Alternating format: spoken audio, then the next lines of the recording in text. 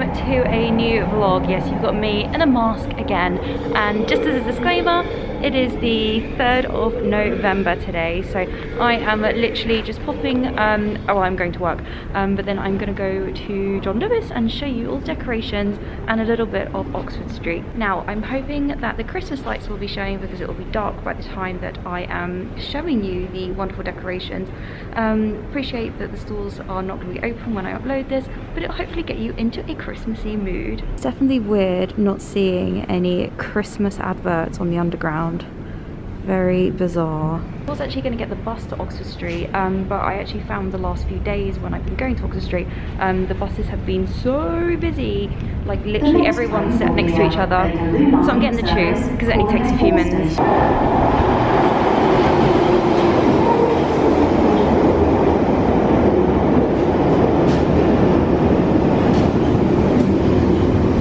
Doesn't look too busy. Oh, there's literally hardly anyone. Everyone is working from home if they can. They really are. On we go. Literally on my own. So as I say, the time of filming this is the 3rd of November. I always go to John Lewis every year to look at the decorations, to get like an idea of what I want to do, and definitely for Christmas presents. I'm literally shouting. Can you hear me? And this time last year I also went to Oxford Street, and it was the first time I did Vlogmas and filmed anything Christmassy. And yeah, it was a really good time to go. So with shops closing tomorrow, worst case, well yeah, they're all closing tomorrow. Today's Tuesday. I know some stuff is closing today. If you were seeing my Primark video, I think I mentioned that. My expectations are that it is pretty busy shopping this afternoon. A couple of my friends have already said how they were looking to do like late night shopping on Tuesday and Wednesday. So by the time I get to the store and it'll be after work, it probably will be busy. So this is the Bakerloo line, the brown line, but yeah, I think it's the oldest tube line. I probably should know that, but I think it is the oldest tube line on the Underground. You can see there are some, instead of adverts, things to repeat and remind social distancing and face coverings. There's also like these stickers everywhere, and let me just show you. Oh, I'm trying to do it. I've not touched anything. I try to go on the tube without touching anything these days. And then there's like reminders everywhere to wear your mask. But yeah, no seats are like covered off, but I'm quite fortunate here, there's no one here. And I need to not touch it. Ah! Not touch anything. I'm getting pretty good at not holding on to anything on the tube. So yeah, my balance is getting better. Oh, where are we? Edgware Road.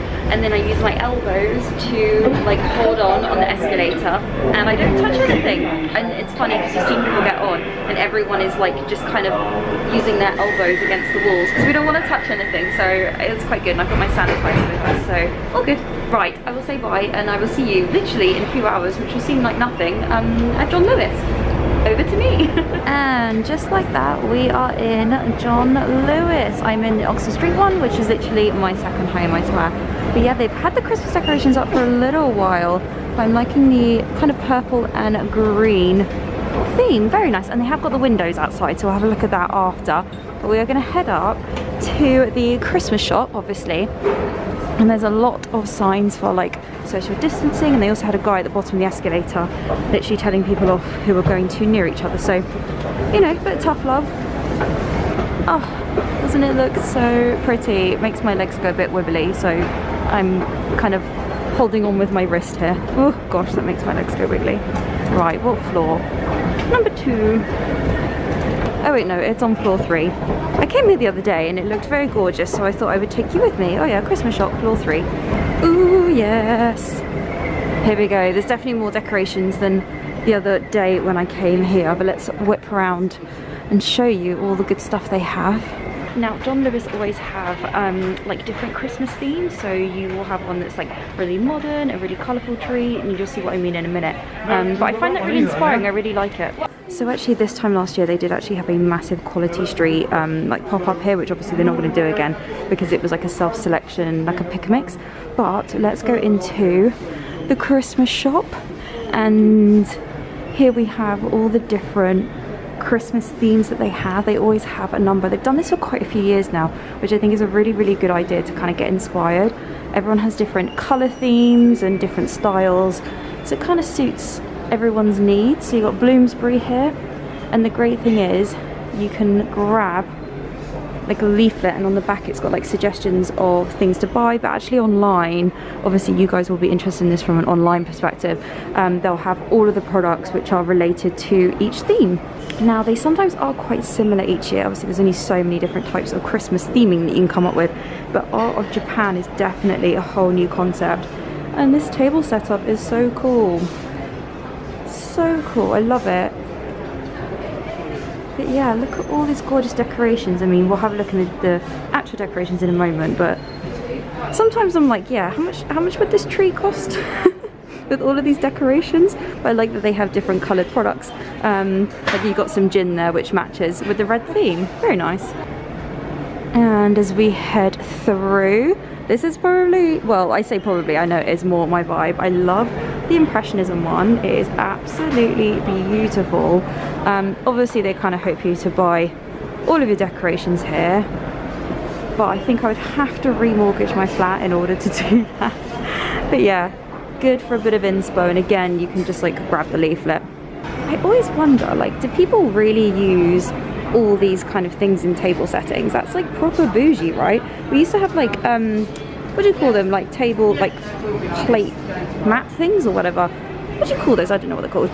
As kids we used to always have those for Christmas, but to have kind of triple plates, beautiful centerpieces. Oh, look at him in a glass. People must go all out, and how lovely does this look to sit on? So pretty. Now if you've seen my Instagram, you probably have already seen quite a lot of pictures of this particular tree. The Renaissance is quite similar to one that they had last year, but this is honestly my dream, and you can definitely tell that I'm a single person, because I don't think any man would probably accept me having a tree like this, but tough. I've already bought tons of the decorations. So this is ideally what I would like. Obviously it's not going to actually look like this, my tree to look like, but inspired by, oh, it's just stunning. Then we have Post-Impressionism, which I think actually looks better in person than on camera. It looks kind of not a great green, and the lights are a lot brighter in person along here. I do like these kind of fairy lights where they're a string, but then they've got kind of quite soft little LED lights coming off them. I have already had a look at those, and they're quite a lot more money than regular ones, but yeah, very tropical. I did a vote on Instagram, and this got the most hate. The Art Nouveau. Nouveau, am I pronouncing that right? This definitely was the most unpopular one. I think it's just a little bit too gold, and it does look a little bit cheap. I'm really sorry if this is your thing. I really like the peacock elements to it. I think I would rather have the peacocks and all these kind of like deep rich colours mixed with the Post-Impressionism, so it's a bit gold for me.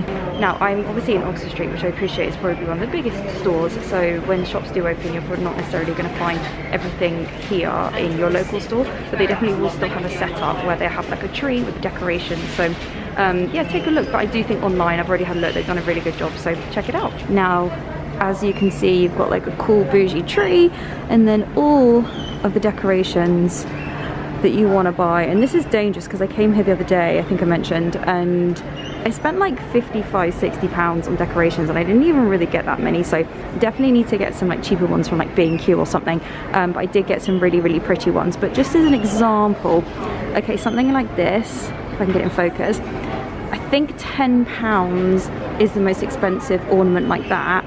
And then you've got these where there's like a duo little ice, are they skating? Oh no, they're ballet dancers for £15.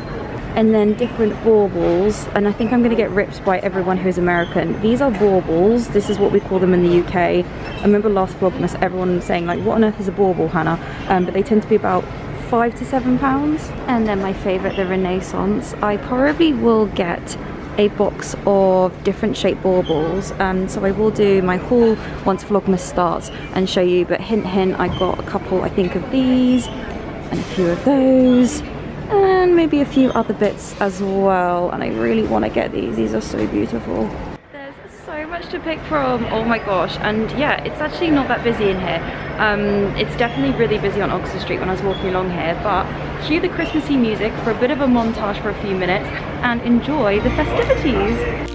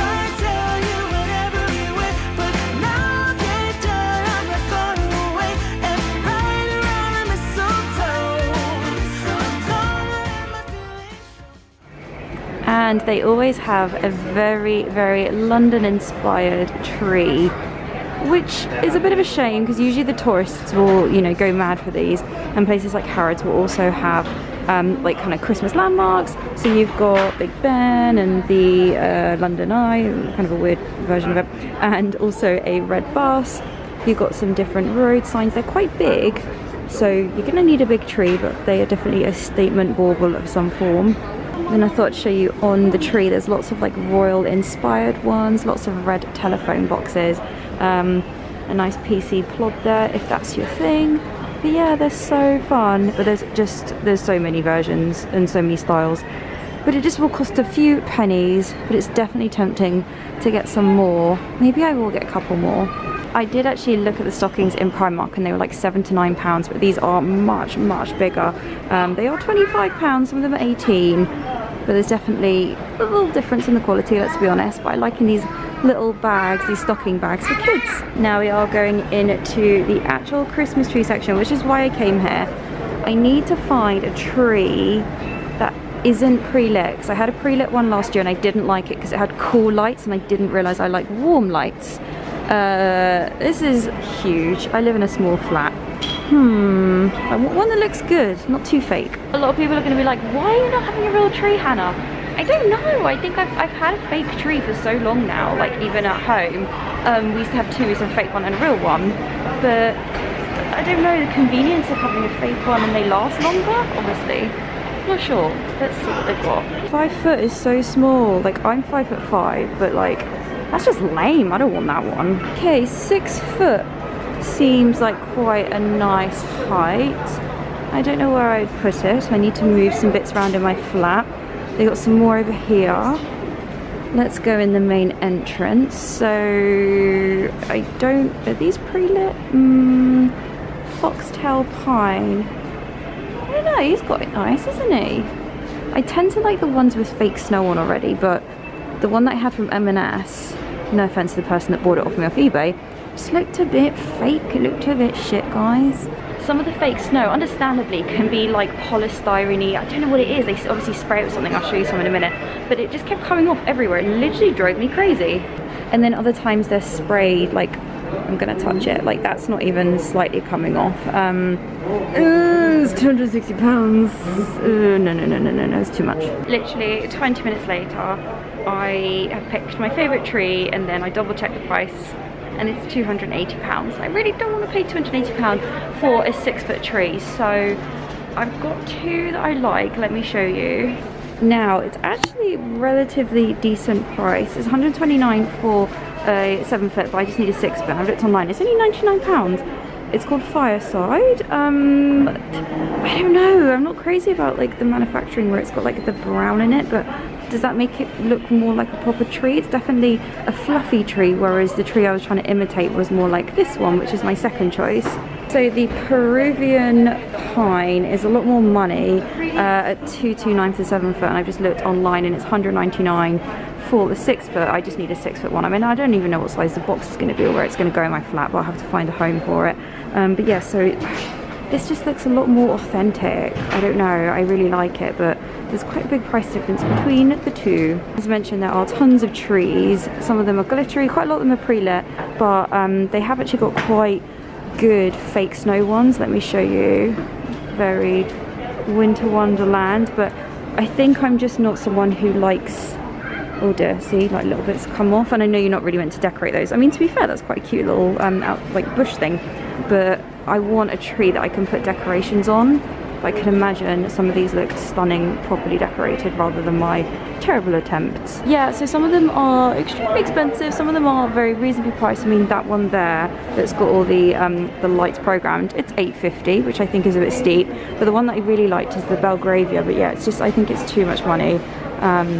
It's really nice. It definitely looks a lot more authentic to like what I want to achieve anyway, but I'll have a think about it. I've just queued 20 minutes to pay, which was slightly painful, I'm not gonna lie, but let me show you some of the Christmas food, and they obviously have a lot of Advent which is on offer as well, but I've already got a couple of Advent calendars which I'll show you in another video. But let me show you some of the treats. They've got loads of yummy things. They tend to be the same each year, but lots of yummy gingerbread items, cookie mix. I actually do already have a gingerbread house which I got from M&S Food quite some time ago. Oh, look at these chocolate Bucks Fizz candles. Oh my god, you can tell I'm tired, I couldn't get my words out. Proper quality street tins, which I'm sure you can get in supermarkets, and no doubt they have lots of premium chocolates as well. Panettone, if that's how you pronounce it. Absolutely love. Yum yum. Oh, I'm actually starving. It's dinner time. I probably shouldn't be in here anymore. Maybe I'll go downstairs to Waitrose and get myself some sushi or something. But oh, that's a nice little gift thing, isn't it? How much is that? £85. That's a really nice present. But yeah, so they've got like advent calendars. Was 65, now 45. Lots of beer. Lots of alcohol gifts, which are always a fan of mine. I'm not going to complain if anyone ever buys me a drink. And then we've got some more panettone over here. I do love little... Oh, look at these. Hazel praline fillings. Is it praline or praline? I don't know how you can answer that in the comments. But yeah, we've got loads of little chocolate treats. I'm sure there'll be loads and loads around Christmas time. But yeah, by the time you're seeing this, it basically will be Christmas. But I do love, these are good for like stocking fillers. Little chocolate lollies. Let me show you this a bit closer. I think I already showed these last year. But £20 for a little pre-made one is quite fun. And then they've got the £12 one. I think that's the one that I bought last year. But yeah, like I said, I've already got one from M&S, which I got a little while ago. But with that said, I think it's time for me to go. Let's head out.